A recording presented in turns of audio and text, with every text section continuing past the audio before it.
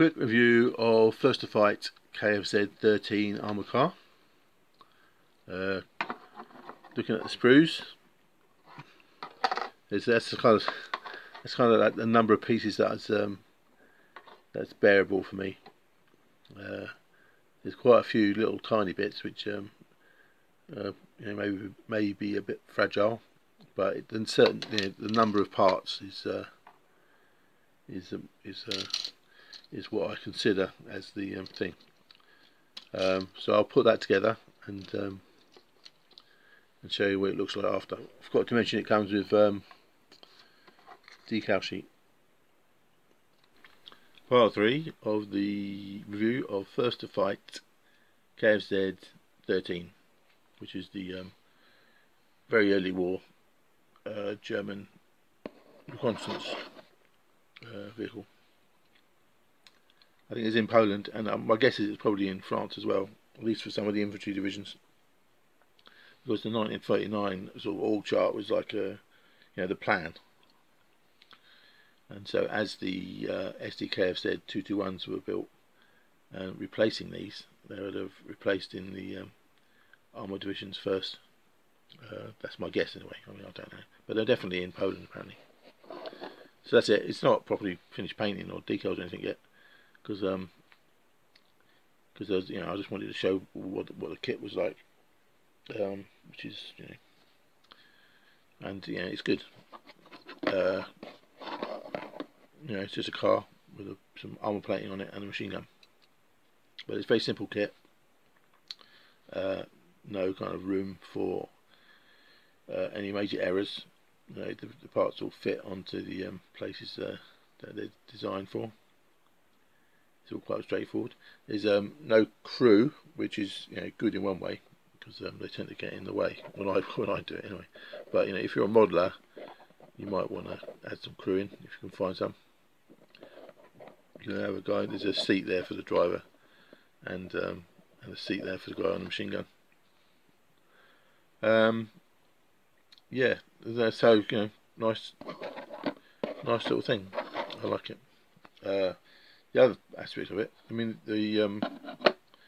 apart from the decals and stuff, the only problem with these kits is the German grey, the early war grey. No camouflage pattern is very dull. So I was thinking of basing them just for the contrast.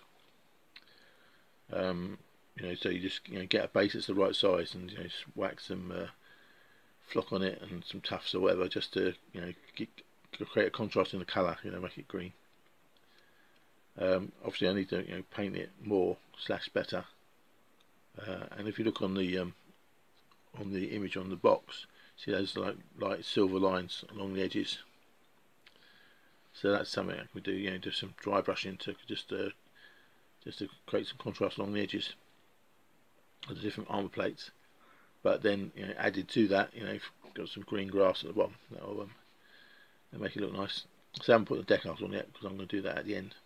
And as a review goes, it's not really necessary to show what it eventually, or the shape of the kit and the rest of it. So yeah, I really like it. I mean, it's nice. And while I'm at it, because I found these bases. I mean, I had them before, but I don't know what I got them for. But I found these bases which are just the right size. These are 80 by 40, the bases. So I thought I'd base all these First To Fight kits that I got. Despite the controversies about basing tanks on things like Plastic Crack podcast. Yes, that's the plan. I'm going to do all of those, glue them on, get some flock, glue them on, maybe some tufts or whatever, just to add contrast to the vehicles, and then finish painting them. Just doing, I don't know, I mean, I've looked at various videos of people doing weathering, and it's all a bit more complicated than I'm particularly bothered about. So I'll just probably just do dry brushing to add some little white lines to it all, and stick the decals on, and there you go. Jobs not jobs are good, but jobs and averaging. So yeah, so anyway, it's meant to be a review. First to Fight Kfz.13, really nice. It's a particularly nice one. I like. It's it just ticks the boxes for me. Just simple, but it's got that whole early war, made in a shed kind of vibe to it, which I particularly like. So that's good. Yeah, Kfz.13, very excellent. While I'm at it, I'll just mention another one that I got, which is the Kfz.14, which I don't need, but I just wanted it.